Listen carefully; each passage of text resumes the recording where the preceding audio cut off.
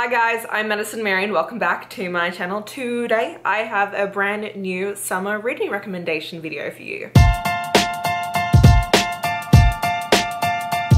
So we are in August and, you know, final summer months here in the United States. Not in Australia where I grew up, where it is currently winter, but you know, that's beyond the point. Anyway, so I have split my recommendations up into 3 different kind of types. So the first section is going to be happy reads, just like really feel good vibes. The second section is like beach and lake reads. And the last section are summer thrillers, because I feel like a lot of the times people feel like thrillers are not made for the summer months, that thrillers are kind of meant to be read in like those stormy nights and when it's dark and ooky spooky out. But you know, I think that there are certain thrillers that are kind of made to be read during the summertime. And then I also have a manga recommendation for you guys to read during the summer that is a very sweet shoujo manga. So without further ado, let's get into the recommendations. So the first book that I'm going to be talking to you guys about is going to be one that I have been raving about a lot recently. So if you have been following my channel for the last couple of weeks, you will know that I am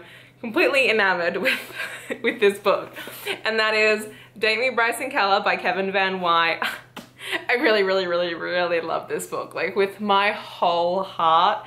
It is easily going to make it to one of the top books of 2020 for me. So we follow Whye Sheridan. He is a closeted gay and is also mixed race. And second semester of senior year, there is a dare put into place for Fairville Academy's golden boy, Bryson Keller. Whoever first asks him out on Monday morning gets to date him from Monday through Friday of that week. If someone does not ask him out on that Monday, he loses and has to take the bus to school for the rest of senior year. Now we're coming into a close when the book starts, and one morning after a series of really crappy events, Whye ends up asking Bryson out. And this is kind of Whye's first time really coming out to someone. And Bryson actually ends up accepting because he's like, you know what? No one ever said that it had to be a girl who asked me out. So yeah, I'll go out with you. And it's this week of the two of them getting to know each other, and they're also partnered up for this school project. And so it's just this really cute and sweet and beautiful read. I will admit at the very end there is a lot of homophobia and especially violence against people who are gay, like physical violence. So do be aware that going in, the end of this did make me like kind of tear up, but without that ending that made me tear up, I was smiling and giggling so much throughout this. It was just such a cute read, so I'd highly recommend it. Then I would recommend The Kiss Quotient by Helen Hoang. I read this summer as well, and it was just such a fun and quick read for me because I found myself on the first page completely just enamored with Stella. So we follow Stella Lane, and she has Asperger's. She is high functioning on the autism spectrum, and she's an econometrician. She loves her work. She has like her orders, the way that she does things, and one day her mum kind of makes this remark of how, like, you know, she eventually would like some grandbabies. And Stella doesn't really have a lot of luck in love. It tends to go really badly every time, and she's never ever had good sex. So she hears a remark from a coworker saying that maybe she just needs practice. And to Stella, she goes, well, if I'm gonna practice, why don't I just hire a male escort? You know, they'll teach me everything about, you know, the male body and my own body. And that's what she does. So she hires Michael Fan, and he normally only sees a client once, and that's it, because he's had weird stalkery clients before. But after meeting Stella, he ends up coming to an agreement with her that he will give her a couple of lessons to help her kind of get comfortable with sex and touching and just being in a relationship with a person. It is such a wonderful romance. I did give this only 4.5 stars because I didn't especially love Michael's character in the conflict, but Stella is easily one of my new favorite characters, and it's just such a fun read. So it gives me, like, you know, summery vibes. Then I want to also talk about Well Met. I did not look at the description before filming this, so I forget the main character's name. I remember the guy's name because it's my dad's name, Simon. But our main character, she has just lost her job, and so she's just come back home to look after her older sister because her older sister was in a car accident and is no longer able to look after her daughter anymore. So she's basically coming to look after her niece, and her niece wants to take part in the Renaissance Fair that's going on this summer. And so when she goes to take the child to the Renaissance Fair to go sign her up, she finds out that the daughter actually needs to have a guardian figure present during it. So she ends up having to sign up, and she signs up to be a wench, and she meets the director of the Ren Fair, Simon, and he is instantly just like not having it with her, gives her attitude because he doesn't think she's there to take it seriously, and they kind of spark up this like wench and pirate relationship within the Ren Fair with like their personas. So their personas like really flirty and stuff while they're there, and then when the day's over they're completely like against each other again. It's kind of like a hate to love, and I absolutely adored it. I read it in one night last year. I read it last summer, and the sequel is actually coming out soon, so yes. And then lastly, for my, you know, happy recommendations, you know, the feel-good books, I have Percy Jackson and the Lightning Thief by Riordan. Because how, like, come on, it's set at Camp Half-Blood, which is during the summer, and how does that not kind of give you like happy summer vibes to be at like a summer camp? And if you don't know what Percy Jackson is about, I'm so sorry, because it is one of the best series in the entire world. I was a Percy Jackson kid growing up, still am a Percy Jackson kid, so you know, wherever. PJO is about Percy Jackson, and when he is, I think, 12 years old, he ends up getting taken to Camp Half-Blood and finds out that he is actually the son of Poseidon. And he ends up getting accused of stealing Zeus's thunderbolt. And so he ends up having to go on a quest with his best friend Grover, who is a satyr, and Annabeth, who is the daughter of Athena, to go and find out what actually happened to the thunderbolt. Oh my god, I literally, also it's getting adapted by Disney Plus, which is like fingers crossed, because the movies weren't great. Logan Lerman was great. The movies weren't great, so you know, debatable. There's also a spin-off series called The Heroes of Olympus, which I really, really love. There's a character in there, Piper McLean, who is one of my favorite characters of all time. So anyway, I'm diverging from the main point of this, but yes. So those are my 4 happy reads. Now I'm gonna move on to like my beach lake reads, and we're gonna start off with Daughter of a Pirate King by Tricia Levenseller.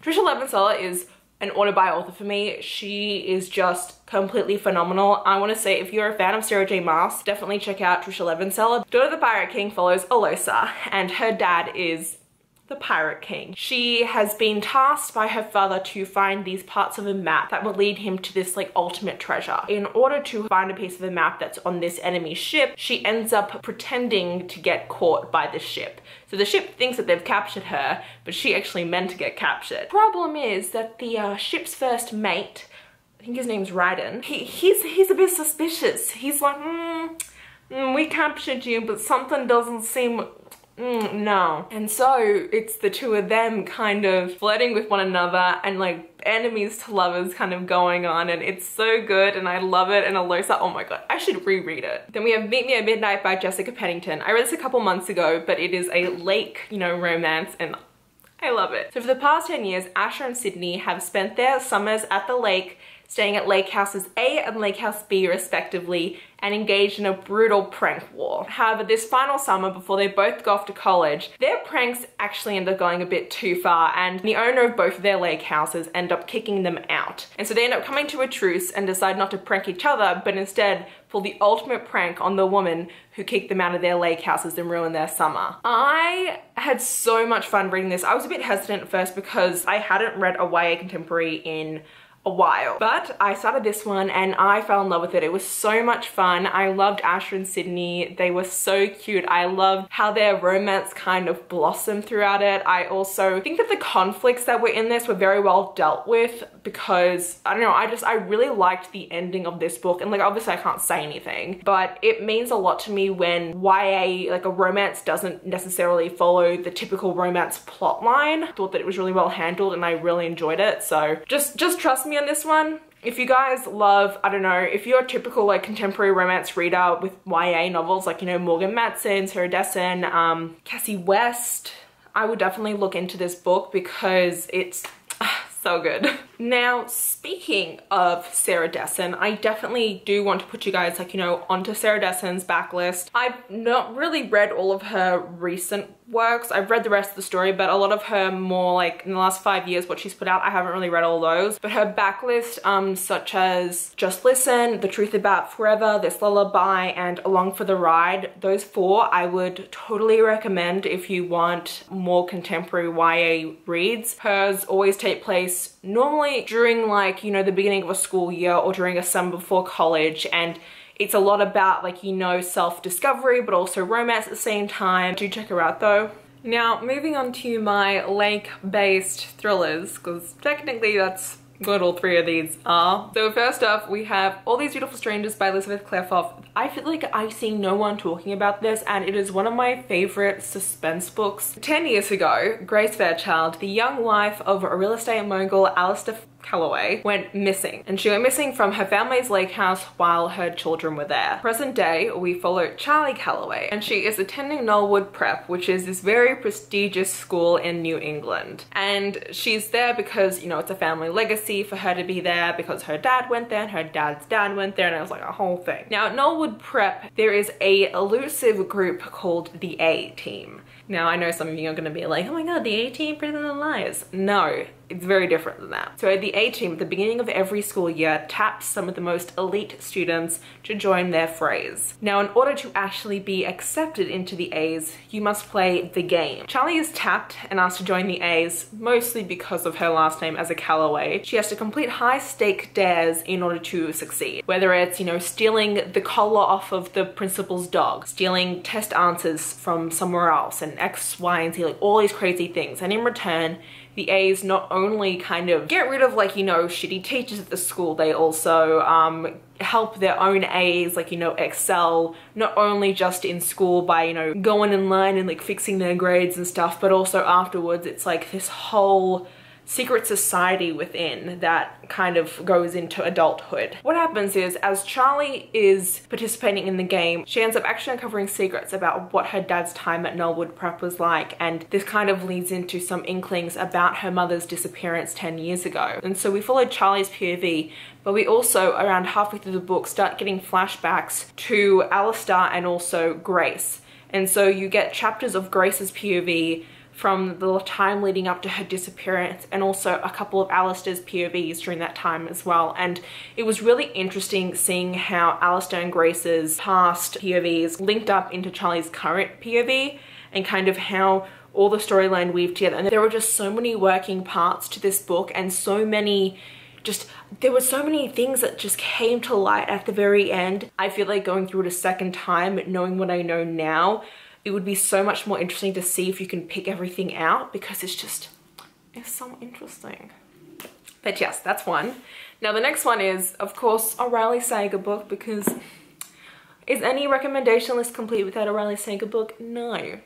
Because I love him. So we have The Last Time I Lied, which is Riley Sager's sophomore novel. In my opinion, he does actually get better with each of his books. So many years ago at Camp Nightingale, we follow these very tight-knit group of friends, Vivian, Natalie, and Allison. However, this year there is a new camper, and her name is Emma, and she gets taken under their wings because they're kind of like the alpha females of this, you know, summer camp. However, one night, Emma wakes up and finds the three girls gone. She doesn't think much of it, and then the next morning they still aren't back. And then it turns out that they've actually gone missing and no one knows what's happened to them. Now we flash forward many years to when Emma is an adult. She's a very renowned artist, and she actually ends up getting contacted by the camp director. And the camp is saying, hi, like, we're actually deciding to start camp back up again. We would love to have you as, you know, a mentor there to do, you know, the painting and arts and stuff. And initially she wants to say no, but she ends up actually saying yes so that she can go back and kind of investigate what really happened, because she feels like she definitely missed something, or that she's forgetting something that happened. And it's really interesting because, once again, you're following present day where Emma's at the camp now, and also years earlier when she was a child and the girls went missing. I still remember when I finished this book, I was in the airport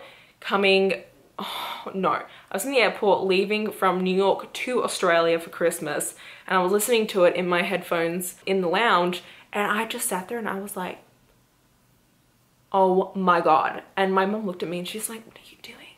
And I'm just like making all these weird faces, and she's like, oh my god, can you stop? Like, stop making weird faces, people are looking at us. And I'm just like, oh my god, mom, this plot twist, this ending, I don't even know. But yeah, so really good ending. I think this is, from at all three of his books, I think that The Last Time I Lied has the best ending, but I also don't know how Home Before Dark ends, so. And then the last book I have before my manga is I'll Never Tell by Catherine McKenzie. I just read this, and this was also really fun. I gave it 4 out of 5 stars. So we follow the McAllister siblings. There are 4 daughters and a brother. 20 years ago, during one time during camp, one of the girl's best friends ends up going missing and then ends up getting found dead the next morning. And so camp gets cancelled, blah, blah, blah. Flash forward to present day, the owners of the camp, the McAllisters, have passed away unexpectedly in a train accident.